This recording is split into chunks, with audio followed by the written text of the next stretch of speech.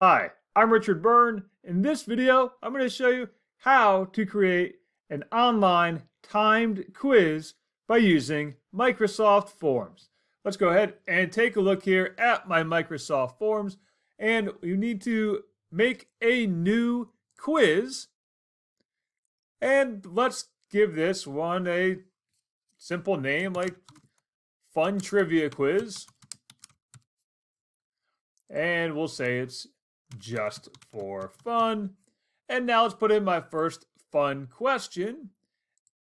And the question is, on the sitcom The Office, who said this?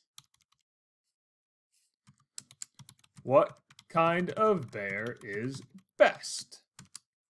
And let's put that in quotation marks. And then put in our answer choices.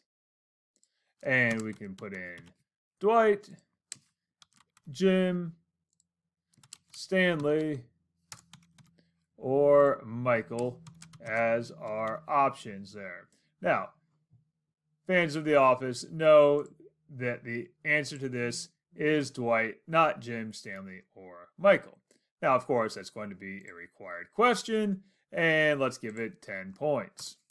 And that's all the same as any other quiz that you set up in Microsoft Forms. Now we want to make this a timed activity.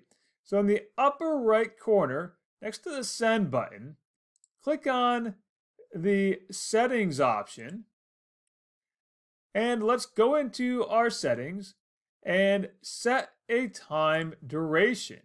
And you can make it anything between 1 and 999. Let's give 10 minutes for this quiz from the time that someone opens it.